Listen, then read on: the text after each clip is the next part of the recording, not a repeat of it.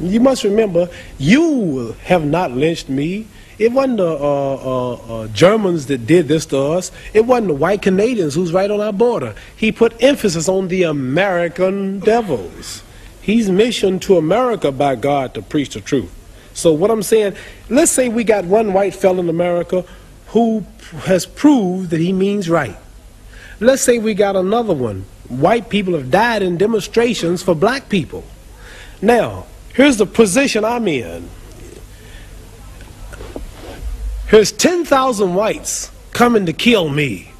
And in those 10,000, or let's say here's 10,000 rattlesnakes coming to bite me.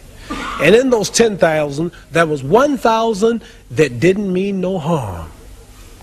And I knew there was a good 1,000 snakes out there. But they all look alike. Now, what should I do? Should I keep the door open and let the 10,000 in, hoping that the 1,000 will unite and save me and one bite will kill me?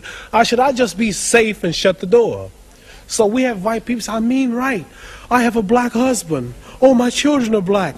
I love everybody. I really believe you. But I'm sorry, man, there's 10 more thousand behind you that don't feel that way. I'm just sorry, but what am I going to do?